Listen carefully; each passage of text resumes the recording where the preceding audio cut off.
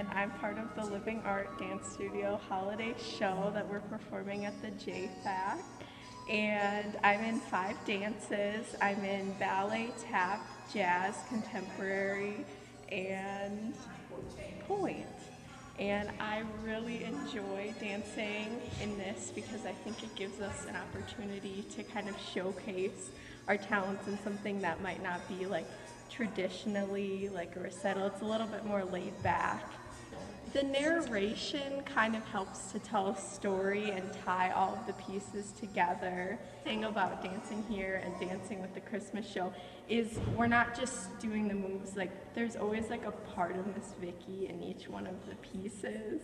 And it just like really makes me happy to be able to like bring to life what she does and what's in her heart and in her mind when she choreographs them. So.